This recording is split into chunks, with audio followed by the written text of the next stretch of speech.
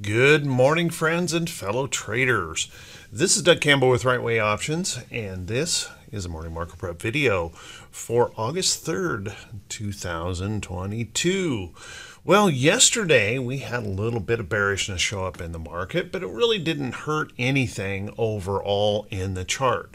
So what does that mean for today? Well, how about we settle in? Let's buckle up. Let's get ready for the Wednesday edition of the morning market prep video.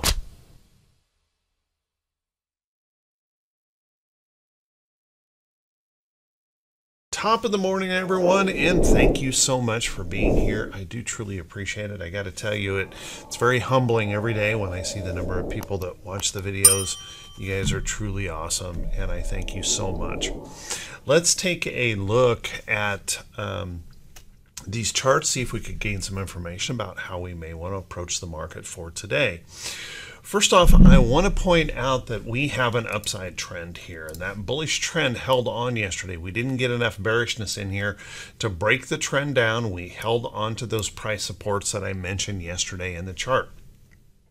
No major problem here on that short side rally to the upside. Now, the problem comes in when we kind of take a look at this downtrend. Our downtrend and then the significant price resistance that we see across this chart over here. That's where we're going to have to deal with this market. Can we provide enough energy with all of these earnings reports coming out over the next couple of days? Can we provide enough inspiration to push these markets through that resistance level? Or will the bears really show up here and defend this area? And I really don't know the answer to that, but we can probably assume that we've got those bears on this side of the line, and we've got those bulls on this side of the line, and it's really going to depend how this battle right here is going to come out that will determine maybe the short-term future of the market. So as you guys know, for me, in order for this to be a good place to be buying stocks, one of my rules in my trading is I don't buy stocks at or near price resistance. And I got to say, all of our indexes are right there at price resistance. So for me, I'm going to be erring on the caution side here. I would be more of a profit taker up here than I would be a buyer. But I'm going to be watching this area closely. If we happen to break through this area up here and then hold it as that higher low up here, well, then all bets are off. I'm going to be turning bullish here on the market and be ready to buy to the upside. But we've got to prove that we can hold that higher low. We've had these breakouts before. There was one right here where we broke through, didn't prove to hold. So remember, once we break those resistance, we need that proof that we can hold on. Until that occurs, I'm going to be just a little bit cautious as we press that resistance in the charts. If we take a look at our SPY, very similar situation in the SPY. Our bullish trend maintained yesterday. As a matter of fact, almost nothing happened here yesterday, with just a little bit of seesawing and volatility yesterday on the Pelosi visit. We held on to price support in the chart, but well, there we have it again. There's that resistance in the chart and this significant overhead resistance that we need to overcome. And it'll be interesting to see if the earnings provide enough fuel to push us through. But even as we saw yesterday after the bell, there's enough mixed reaction. I think there's still a little bit of uncertainty on that case. But break through here and hold the higher low, hey, I'm all in. Let's take a look at our QQQ.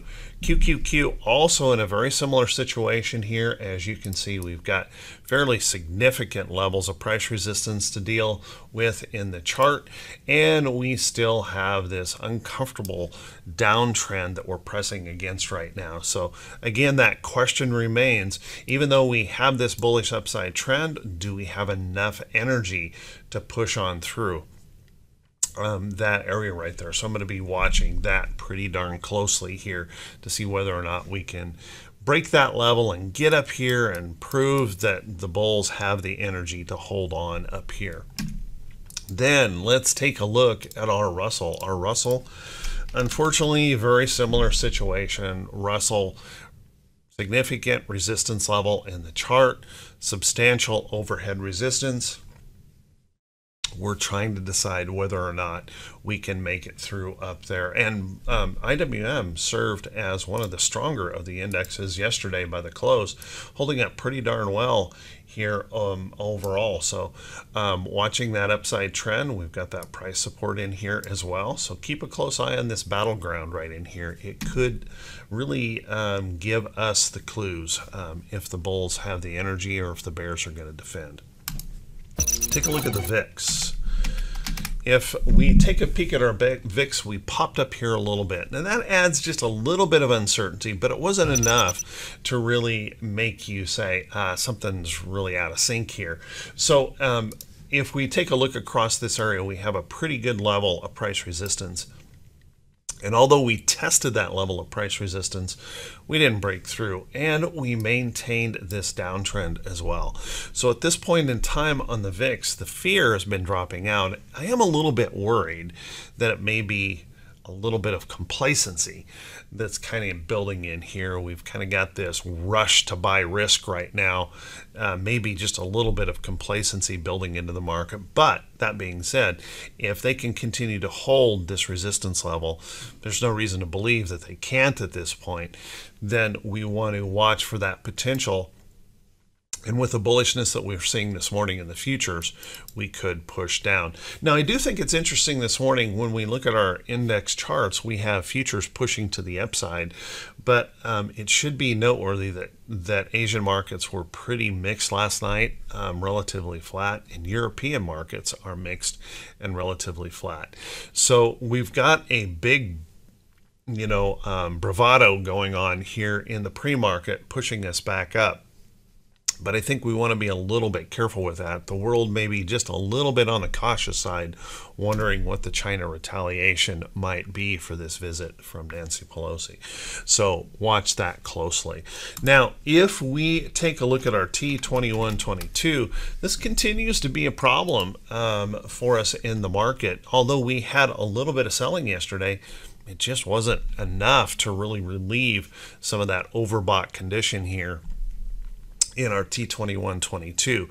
So I guess the question is, will there be enough inspiration that we can continue to push into this upside move? Can we continue to see those buyers pushing us back up here? And I think there is that possibility. There's enough earnings reports. It's a huge day of earnings, and the next couple of days are going to be that way. Will there be enough inspiration to push us back up?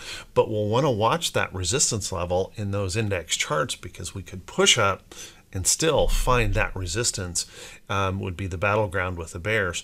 Now, if we find some reason for those bears to become inspired, and who knows what that might be, but if they find that reason to become inspired, we do want to remember that we have a big open downside here available. And I will tell you this, that there's never been a time in T2122 that this didn't eventually resolve itself back lower when we are up here and holding up here for so long. So watch that carefully. In fact, there could be that surprise event that really moves us sharply. So watch carefully in case that does occur. And what I would suggest is, if you're pressing up to those resistance levels, maybe think about taking some profits. Maybe think about lightening up a little bit, just in case that turn comes to the downside. Not predicting it, just saying it's probably going to occur in the very near future. Let's take a look in our T2107. T2107 tells us that we had a little bit of rest yesterday on T2107, 28% of the stocks holding in there above their 200-day moving average. So we have had that improvement, but it hasn't been quite enough to resolve that downtrend here. And we're right up here at that point where we have failed so many times before. So watch that closely. We're a little bit extended and we're pressing against price resistance levels, but that doesn't mean we can't push through. At some point in time, the market will gain that energy to push through. Is it today or tomorrow? Maybe. Keep an eye on that. Watch that one closely. Our T2108 T2108 has been extremely strong. As a matter of fact, I would say maybe just a little bit too strong. Maybe a little bit too much on that bullish side as we continue to stretch and rush in to buy. The fear of missing out is strong right now in the market, inspiring a lot of retail traders to chase in. If you saw that CNBC story, it said retail traders are really piling in, but institutions maybe not so much. So we'll want to watch that carefully. We're pretty darn inspired here for the upside. About 70% of the stocks above their 40-day moving average at the close, and we're pushing up this morning. We've broken that downtrend, significant levels of resistance. So once again, we're pushed to those upper levels. We may need a little pullback or rest to test those trends and test those support areas before we can build enough energy to go on higher. But then again, we have that opportunity with all these earnings reports. We could kind of just push right on through right now and prove to hold and keep on moving. So watch carefully for any of those signals to occur. Let's take a look at our T2101. T2101, well, it just hasn't been giving the best of information here recently in the chart. Notice that we have resumed that push to the upside here on T2101, but we're up here at these top levels trying to figure things out, whether we're going to move through or not. And unfortunately, if we go back here, if we go back here and, well, for Pete's sake, there we go. If we go back here and we look at our volume yesterday, it was interesting how strong the volume was here in the Dow. And as we rallied in the QQQ, it remained weak. So I'm not sure that we're getting the best of data from that T2101. I think we need to be paying or focusing very close attention on these resistance levels in the chart as probably the major clue whether we're going to break through or break back down. So watch those closely. Let's take a look at our economic calendar for today. We got a few things on that calendar to be thinking about. Nothing that's going to be, you know, just that substantial mover in all likelihood. We've got our motor vehicle sales numbers here this morning. We've got our mortgage applications coming out here today, so we'll want to keep an eye on those. We've got a PMI composite number, factory orders, and ISM. Now, none of these are major market movers, so could be a rather light day on the calendar. But we do have that petroleum status. That's something we want to keep an eye on. Last time we saw some negative numbers in that petroleum status, and that's kind of helping to support those stocks, or oil stocks, which fuels that inflation. So we'll want to watch that closely. And then we do have another Fed speaker here this morning that we'll want to pay attention to. Keep an eye on Thursday. We're going to be rolling into Thursday. International trading goods, jobless claims. We know both of those are potential market moving reports. We have that Challenger job cut report as well. Not quite the mover that the other two are, but we'll want to be paying attention to that. And then remember, we've got our at the end of the week, we've got that employment situation report that tends to be kind of a market moving report. Let's take a look at our earnings calendar for today. Now, our earnings calendar, pretty darn substantial here today. Over 300 companies listed on the calendar. Now, obviously, I can't cover everything that's reporting today, but if you click the link below the title of the video, that'll take you back to the morning blog where you can get my list of notables for today that you might want to be paying attention to for the day's earnings events. We're going to hear from some airlines today. We've got Allegiant that will be reporting today. We're going to get some insurance from Allstate reporting today. Cars will be reporting today. This will be interesting to continue to watch because automobile sales have been one of the strong areas of the market. They've been holding up pretty well. even though those prices are quite elevated. So watch that closely. We're going to hear from Clorox. So we've got a little bit of defensive sector that will be in there reporting today. We're going to catch report from GoDaddy today, so watch that close. We've got MCK. So Mickelson Healthcare has been really strong here lately, and I've talked about that several times, and I'll talk about it here in just a little bit. But watch that closely. That could be a telltale report for today. We're also going to hear from we got Ruger in there reporting. We're going to hear from Under Armour. And we're going to hear from Yum Brands. So there's a few of those stocks that we'll be reporting today. How this all comes out, I certainly do not know. But watch those closely, because there's been an awful lot of emotion around these reports. You know, for example, we had PayPal have a great report yesterday, moving substantially higher. And then we had AMD kind of disappoint, moving lower here this morning. So we're getting that mix in these reports and these big moves as a consequence of those reports. So I think we have to be a little bit careful around all these earnings, and the next couple of days are going to be huge days of earnings. Let's take a look at some stocks that could be setting up for today. But before we do that, guys, if you could do me that quick favor, if this is the first time you've seen these videos, if you can click that thumbs up button, or excuse me, click that subscribe button, click the bell icon when it pops up so you'll be notified every time I post a video. And if you find these videos to be worthy, please do me that favor. Click those thumbs up buttons, leave a brief comment. Now, I apologize yesterday. I got a little bit busy and I didn't get a chance to answer comments. If you post today, I promise you I will be on task and answer those comments. And thank you so much for everyone who does. It's the engagement with the video that creates the growth, and you guys are truly awesome. Let's take a look at a few of these stocks setting up. And remember, guys, these are not recommendations to buy or sell any security. You should be doing your own due diligence. Make sure you understand the risk of every trade that you take, and you should never, ever blindly follow anyone else's trade idea. One idea that I want to point out here, take a look at TLT. Now, TLT, now I have a bias in this trade. I'm in this position. And yesterday we had kind of an ugly bearish candle as we saw some of those bond rates moving back up, just with the fear of the Pelosi ramifications. So let's watch that closely here in this chart. I still think this is developing, and I think what we're seeing is high prices are finally starting to fix high prices. And what I mean by that is higher rates and higher rates are crushing mortgage demand. So we're likely going to see banks forced to move those mortgage rates back down, and we're likely to see the banks having to buy up bonds to secure their depositors.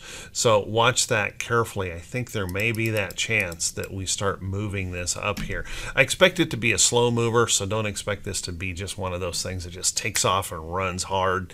And it still has that potential that it could fail here. So we're not out of the woods in this trade at all, but something to watch. And please keep in mind, I do have a bias on this because I'm in the trade. Let's take a look at a few others in here. Take a look at UPS. UPS, I've been talking about UPS and FedEx here for some time, and UPS has made that move, breaking through this resistance. And notice we've got a couple of days, a little rest in here. I think we're going to need a few more days of rest or consolidation, but if this market is going to be bullish, and if we're going to be pushing up, then we're going to need these shippers to really start showing us that the consumer is out there spending. So watch that closely. That will be an important sign of the health of the market, whether or not that can move up. If it does, you might want to be a part of that move. Take a look at Rivian. Rivian has been moving up, and I've talked about this one several times as well over the last month. Rivian moving through to the upside. running in this little upside trend, looking good. Now, I think a little bit of rest or consolidation might be due because we're up just a few too many days. One of my rules, guys, is that if I'm up 5 to 7 days in one direction, I would expect a consolidation or a pullback to occur. So watch that carefully. If this rests or pulls back, consolidates in here, then look for that next upside. As far as those car manufacturers go, you want to keep an eye on all of them. Take a look at General Motors breaking this downtrend, moving in this upside position, little rest or pullback the last couple of days. Look for that next opportunity for GM to maybe move higher. And Ford right now, I think, is really extended. So this needs a bit of a consolidation or pullback. Rarely can you maintain a trend in any stock that is that steep. So watch that close. We'll probably get some kind of a rest or pullback, but if that can pull back and consolidate, maybe come back into here, into this trend someplace, look for that next opportunity into Ford. Some good stocks really starting to come up through those bottoms. Another place that you might want to be keeping an eye on is Visa, MasterCard, some of those pay system stocks, because we saw PayPal perform so well last night. These may start to perk up, maybe hold on to trends. However, if they don't, if we continue to bounce into this resistance level and fail, there's your next potential short idea that could occur if these pay systems don't continue to perk up and pick up. Because we have to assume if we're rallying back up, we're a consumer-based economy, that the consumer is healthy. Now, I'm not convinced of that, but we'll want to watch that closely because we're going to need these stocks to really show some bullishness if this truly is the bullish trend that's going to take us back to the top of the market. So with that, guys, there's a few stocks for you to look at today. I apologize. I'm too long-winded in the beginning of this to cover a whole lot of them, but I want to wish you all a fantastic day, and thank you so much for being here. I do truly appreciate it. I'll wish you all the very, very best. I wish you all great profits. We'll see you right back here first thing Thursday morning. Take care, everyone.